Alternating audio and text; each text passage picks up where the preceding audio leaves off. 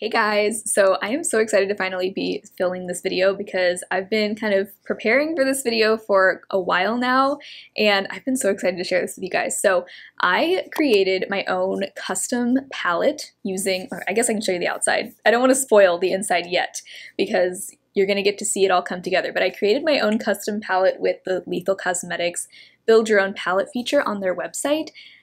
And I had so much fun. So I'm going to be showing you the whole process of putting the palette together, picking out the shades, and then I'll show you the final results. So Lethal Cosmetics did reach out to me and ask if I would like to try out their Build Your Own palette, and they did send me the palette in PR, and they asked if I would just share kind of my honest review with you guys. So today's video isn't sponsored, but I did receive the products in PR, and they also did give me an affiliate code. So if you are interested in trying any of their products for yourself, you can use the code Sarah Rose to get 20% off your order. I do make a small commission if you do use that code, so thank you in advance if you do. But I was so excited to finally try out their custom palette designer because I've heard, first of all, I've heard so many great things from other creators about Lethal Cosmetics. I've heard so many good things about their eyeshadow formula. And as you guys know, usually I'm not a magnetic single shadow kind of gal. I do have some magnetic singles in my collection and I like them, and even if I love the formula, a lot of the time I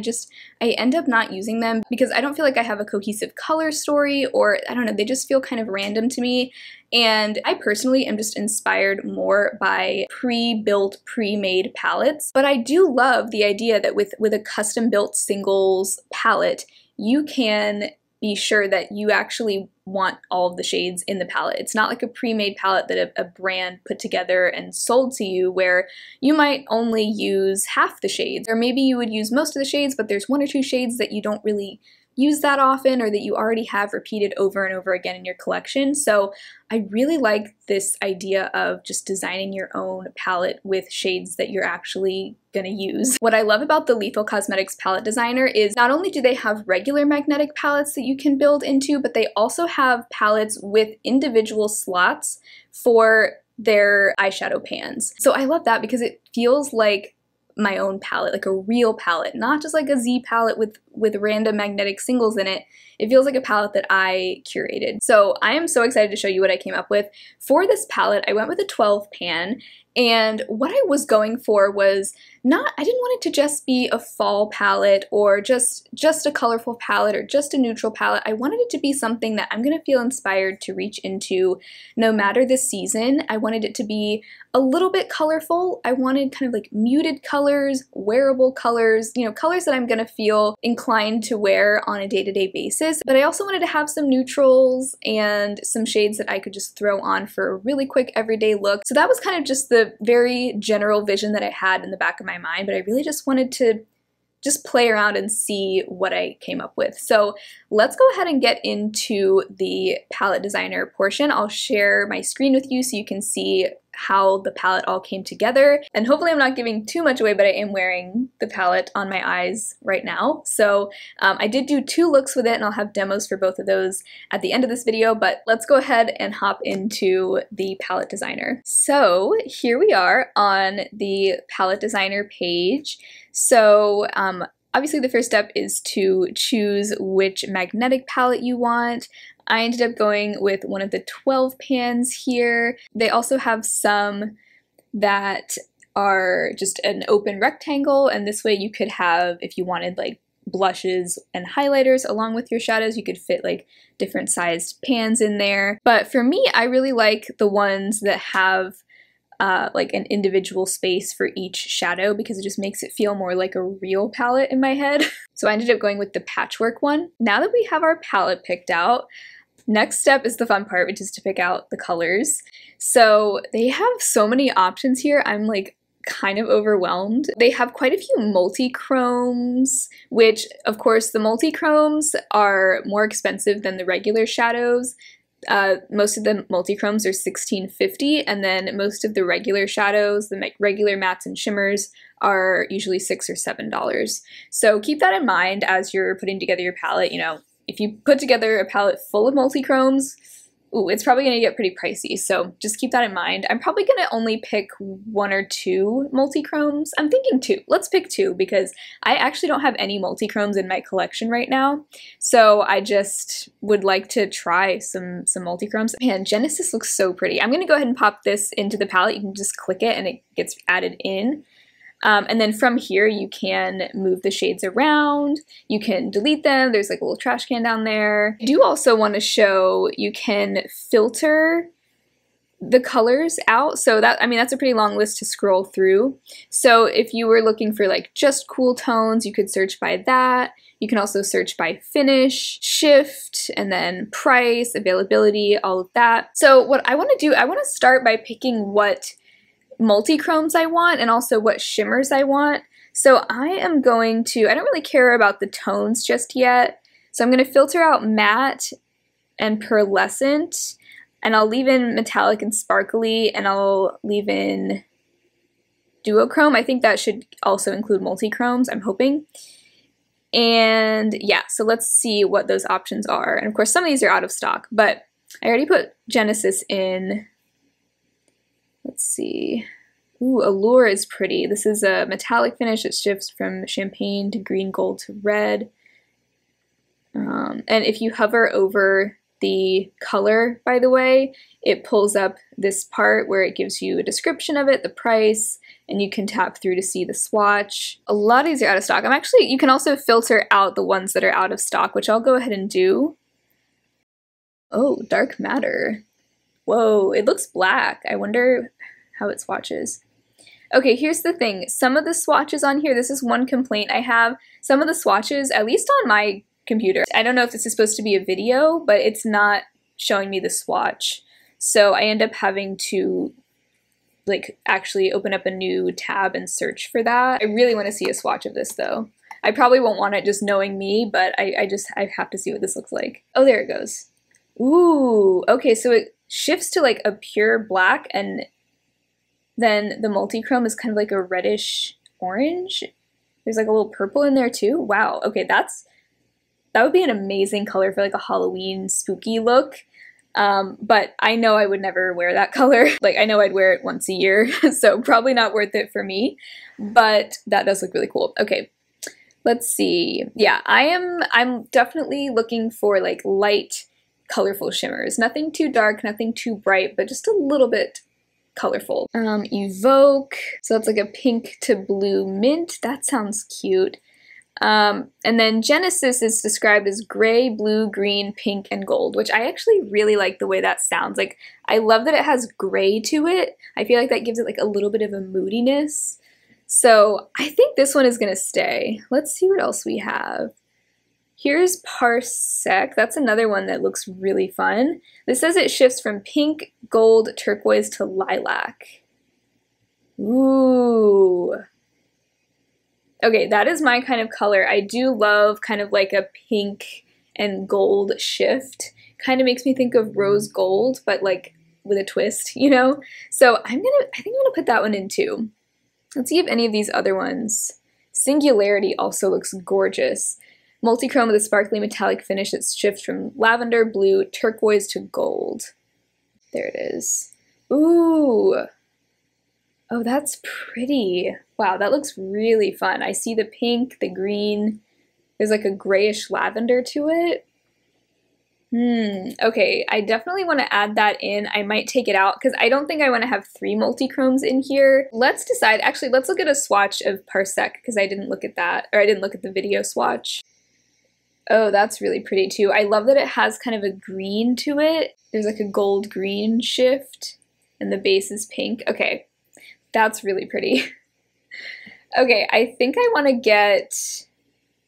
I just can't stop looking at Genesis. This just looks so dreamy. It's got that like unicorn iridescence to it. So I think I need these two. So even though Singularity looks pretty, and maybe I'll purchase that one in the future, for now I am going to get rid of Singularity. So now that I have my multi-chromes picked out, as far as the shimmer to matte ratio, I definitely want more shimmers than mattes, but I'm not tied to a specific number. I think maybe like around 4 mattes and then 8 shimmers. That way I would have like 2/3 of the palette would be shimmers, which I think would be ideal, but I'm not tied to that necessarily, so we'll see what happens, but I do want more shimmers than mattes. So let's select all the non-duochrome shades as well, so that we can see what else we have. So this one caught my eye. Even though this looks like a little bit more basic, if you will, I think it still looks really pretty and dimensional. It's a rose gold with a metallic finish, and it's one of their $7 shades. And this just looks like the perfect rose gold for any look. And I do often like to wear a rose gold shimmer on my lid. It's one of my favorite just everyday shimmer shades to wear.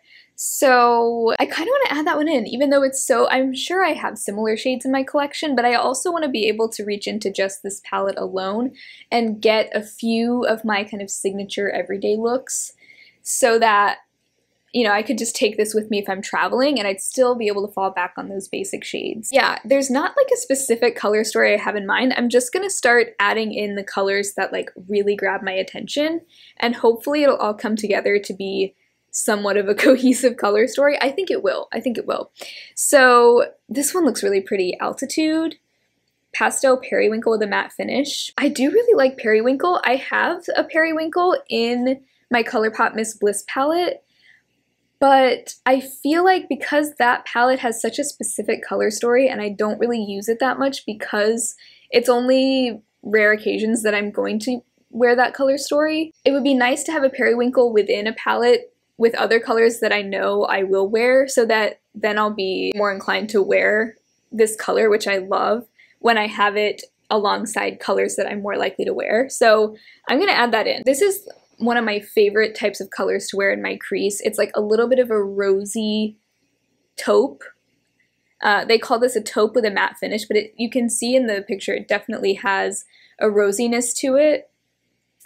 And that is just my favorite color to start out so many looks. I start out colorful looks with that shade. I use it to start out a neutral look. Like, it's just, I think that one it just makes sense in my palette. It's like those TikToks, like things that just make sense. That color makes sense in my palette. Calcination also looks pretty. That's similar to Archetype, but just like a little bit less rosy and more of just like, I'd say it's a beige with pink undertones. That one looks pretty too. I think I'm still gonna go with Archetype though. Like, I just like that slightly more rosiness. I'm kind of feeling drawn to green right now. I really like green eyeshadow. I feel like I don't have a whole lot of it in my collection outside of like my e.l.f. Earth and Ocean palette, but I don't really have a whole lot of green. And this green looks really pretty. I like how just like, it's just a straight green. Like, it's kind of like a grass sort of green color. It's not too olivey, it's not too lime green either, it's just like a solid green. I really like it. I'm gonna put it in. I don't know, that looks like a fun color. Daybreak is pretty. I also feel like my collection is a little bit lacking in yellows, and I do really like yellow eyeshadow. I think it is great in the fall, but also in the spring and summer too. Like, it's just a good, bright color. It's fun to work with, so I would like to add a matte yellow, and this one looks perfect. It kind of reminds me of one I used to have from ColourPop. I don't know what happened to it, but I don't have it anymore. This looks like a great yellow. Not too neon. I have some really bright yellows in Clarity singles, but none quite like this, I don't think. Defiance looks pretty. Intense Copper. This is one that looks pretty in the pan, but I do feel like sometimes like really orangey coppers like this can kind of make me look sick. They just don't quite work on my skin tone, but that does look really pretty. Euphoria. This is, okay, see, this is the kind of like deep, almost reddish. See, this for me is a little bit more flattering, I think, on my eyes than a more orangey copper. It's like, it's got a little bit of a mauve to it, which you know I love. I think mauve is so flattering on any eye color, but this is like a deep wine sort of mauve. And I don't know, it's not the kind of color I would normally think of as like a me color, but I feel like if I had this color in this palette, I would love it. Like, I just have a feeling. So let's add that one in. And Habitat, this also looks like a really nice green. They describe that as a moss green with a matte finish. I wonder, I'm not necessarily gonna get it, but I'm looking to compare it to this one. It's a little bit more toned down. I wonder how olivey this is. Ooh, okay, in this picture it looks very olivey in the swatches, so I do find that very olivey greens just aren't usually very flattering on my skin tone, so I'll go ahead and get rid of that one. I think this one looks just bright enough, but like not too colorful at the same time. This looks like a nice deeper mauve to complement the lighter mauve and like that more wine red shimmer. Imago, this could be kind of like the deepening up shade in the palette, I'm thinking. Like it's almost like a reddish brown, and I don't want to have a brown in this palette because brown just isn't my favorite color to wear on my eyes, weirdly enough. Like it's a nice color sometimes, but I prefer a mauve or like something with like a rosy twist to it versus just like a straight brown, and I feel like this would be the perfect like neutral-ish deepening shade, and it doesn't look incredibly deep, but just deep enough for me, I think. I'm gonna play around with the order of this, and yeah, this is not necessarily the order it's gonna be in because this is way too random looking for me right now, but I'm gonna rearrange them. Lithium looks pretty too. This reminds me of the shade Dusty Rose in Soft Glam, but I already have so many of these, whereas I feel like I don't quite have as many quite like this one here. This is almost like a Marsala. I just really like that. So I think I'll pass on Lithium. Outrun looks really pretty too. They call it sky blue. It almost looks a little bit like a slightly deeper sky blue, which is really pretty, but I do feel like I'd probably wear the periwinkle more than I would wear this blue. So yeah, let's pass on that one. So one shade I do want to have in here is an inner corner highlight, but I want it to be something special. This one is called Ivory with silver highlights and a metallic finish. That sounds like a little bit too like something I already have in so many other palettes. Ooh, Void is really pretty too. This is a spring green with a matte finish. It's almost like a lighter version of Coven. Maybe I should get that. I don't know. Let's leave them both in for now and I'll figure it out. Okay, so I think now that I've kind of taken you through like my thought process, what I'm envisioning, I'm gonna go ahead and speed up the next like few minutes of this footage so that then I can jump to what I ended up actually creating and show you how I arranged it and everything.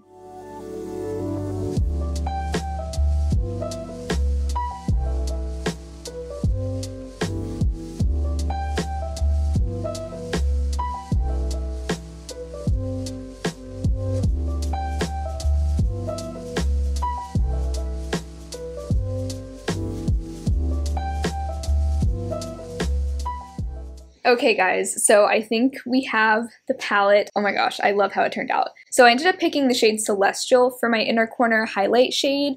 This is described as an iridescent white with green reflections and a pearlescent finish.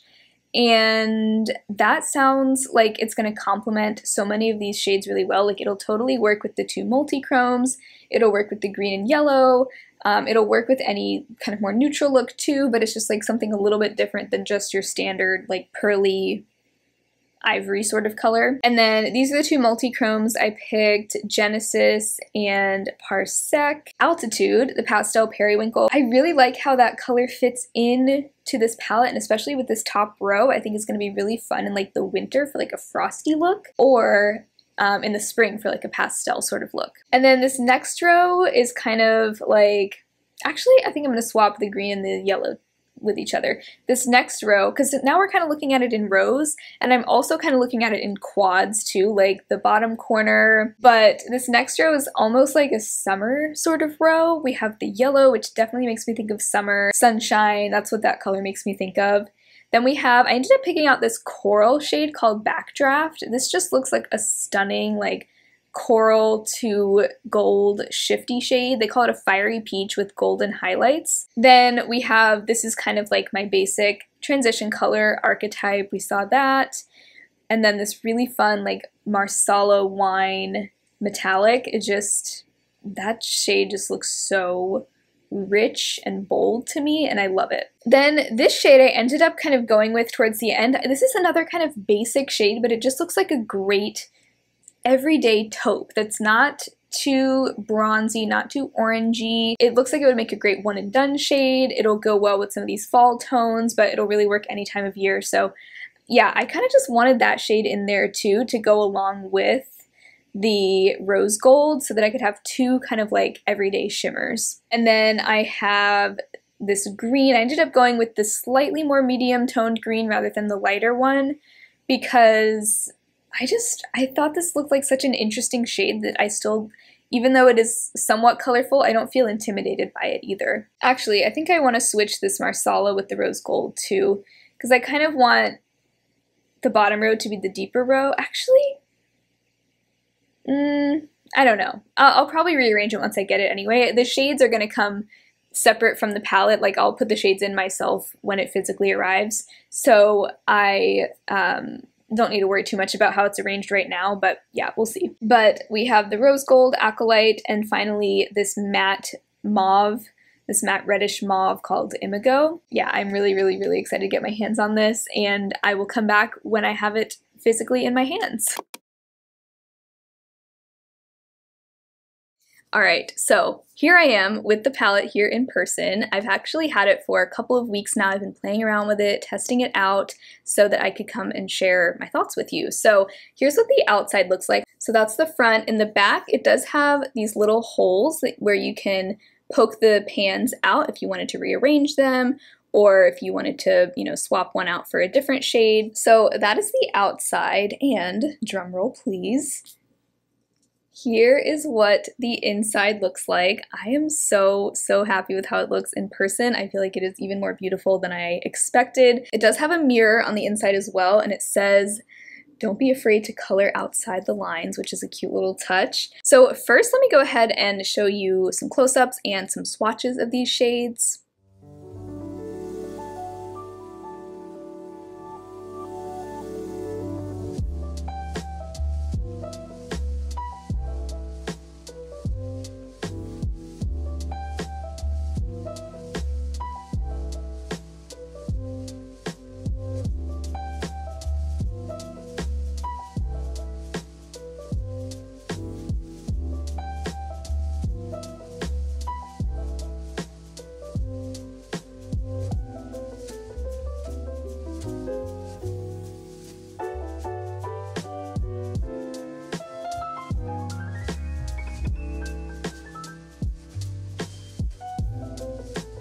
So as you can see, all of the shades swatch really nicely. The only one that I found a little bit sheer is the shade Altitude, that periwinkle.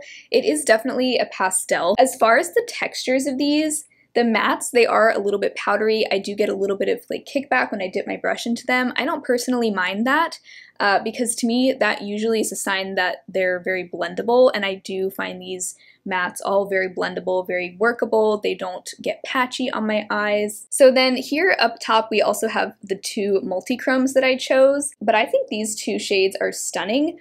This one right here, the shade Genesis, is a lot brighter in person than what I was expecting. It does have a very like aqua blue base to it. You can especially tell like in the pan when I sort of tilt it backwards, you can see it has quite a bit of a turquoise sort of base to it. I mean, you already saw the swatches. Once they're swatched out and sheared out though, that aqua turquoise color in Genesis isn't quite as noticeable. But just looking at the pictures online, I was expecting it to be a little bit more of like a baby blue base, and it does have quite a bit of like turquoise to it. It's funny, both of these multi-chromes that I chose actually remind me a lot of two of the shades in my CRUELTY Cosmetics So Mermazing palette, but I do want to say I actually kind of like the texture of these a little bit better than CRUELTY. CRUELTY shimmers are very kind of flaky, and so you have to be kind of careful with them. These, I just find them a little bit easier to work with. And then this shimmer down here, I also wanted to point out, this is the shade Backdraft. This shade, I also feel like it has a lot more of like, almost like a hot pink coral base to it. And on the website, it just looked a little bit more muted, a little bit of like a lighter peachy coral. I don't necessarily mind because I think this color is beautiful too, but I definitely was like, I was envisioning a little bit more of a muted, like toned down color story, and in person the color story ended up being a lot more just like bright, just with really with those three shades, the two multi-chromes, Parsec and Genesis, and then Backdraft here. Those three all at least in the pans, they're a little bit louder than I was anticipating, but I don't really mind. I feel like it works. But the nice thing about this is if, let's say, I wanted to, sometime in the future, replace one or two of these shades with different shades, I could just purchase one shade from their site, pop that one out, and replace it. And it could almost just be kind of like a constant work in progress, which I think is really cool. The other nice thing is if you are a panner, if you like to pan your eyeshadows, once you use up one of these shades, if you love it and you want to replace it, you can just purchase a replacement. You don't have to buy a whole new palette.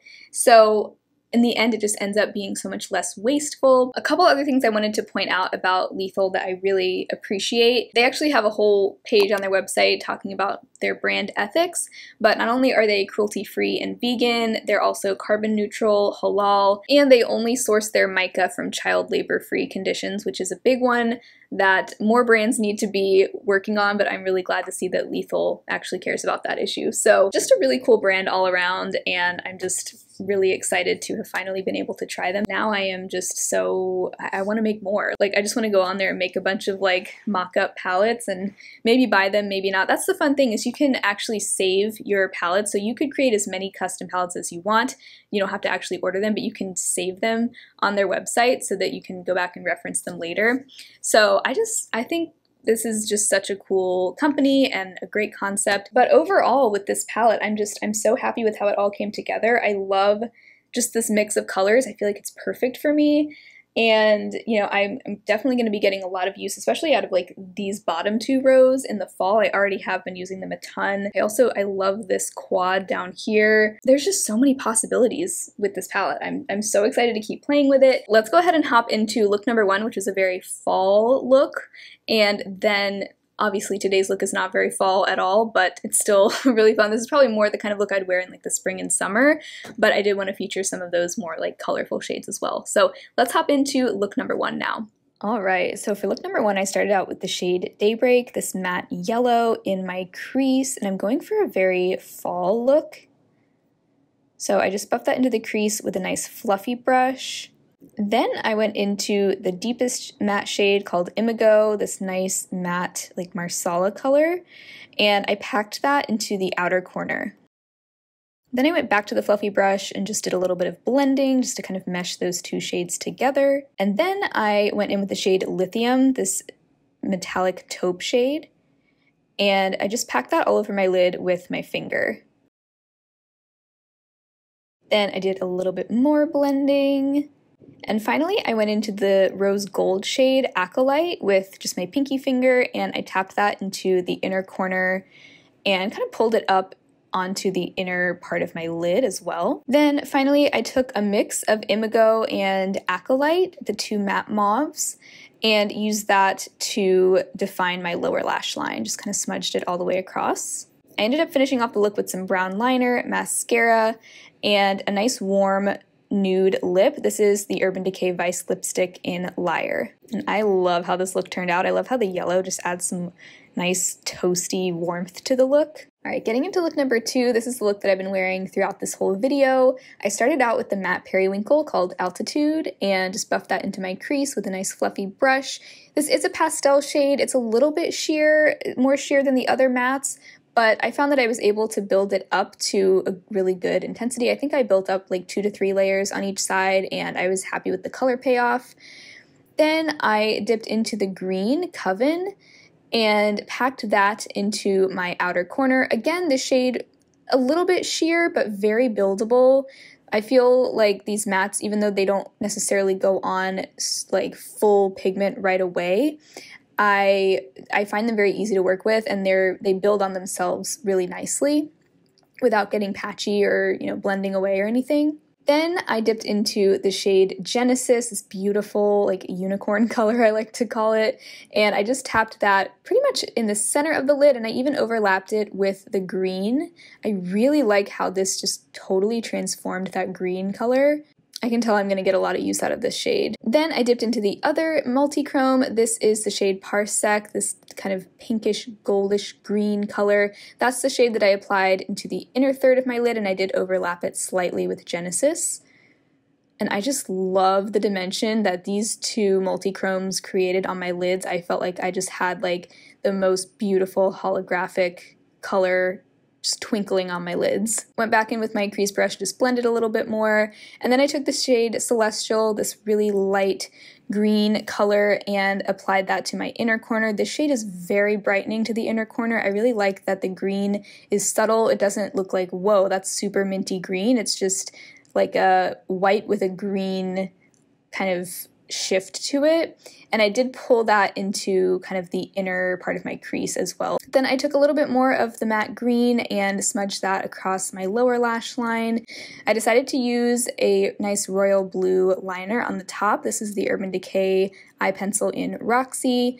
I drew it across my lash line, and then I took a flat liner brush from e.l.f. and just kind of winged it out ever so slightly. Then on my lips, I used a combination of the Kokie lip liner in Dusty Rose and just a clear gloss from Bite. This is the Yeasayer gloss in Sugar Drizzle.